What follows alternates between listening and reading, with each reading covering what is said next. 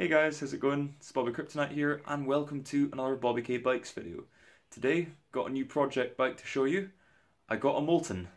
Now, a Moulton's been on my wish list since about 2007 and I could never get one because they were always in London with pickup only on eBay. But I started searching for one recently. I put in a bid on one a few weeks ago and I nearly won the auction. I was highest bidder for the final 30 seconds. Then with 1 second remaining, someone outbid me by £2. So I went onto Facebook to the Moulton Owners Club page and said that I was looking for one and did anyone have one for sale.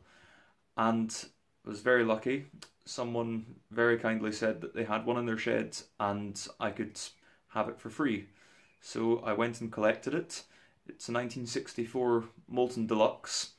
I used it for a few days and then I got a flat tyre. So I've changed the tyre and I've cleaned it up a little bit. So here's some footage showing the bike and showing the new tyre going on. So here she is, 1964 Moulton Deluxe, 4-speed Sturmey Archer gears. How much did I pay? 1 bottle of Secretary Bird red wine.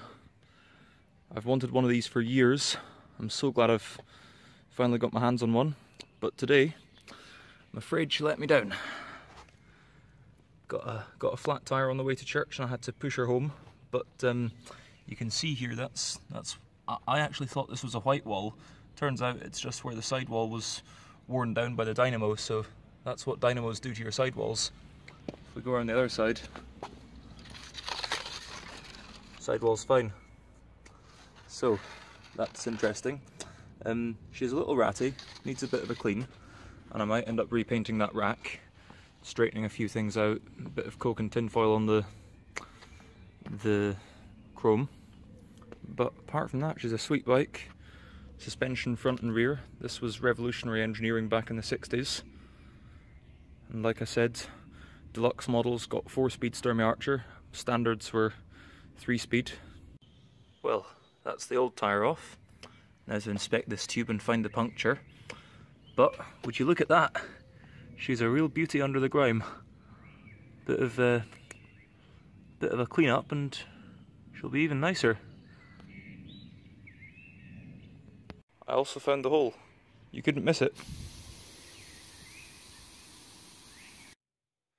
So there we are. One lovely new tyre and a little bit cleaner. Here's hoping that that holds up, and of course we'll be keeping the dynamo off except at night.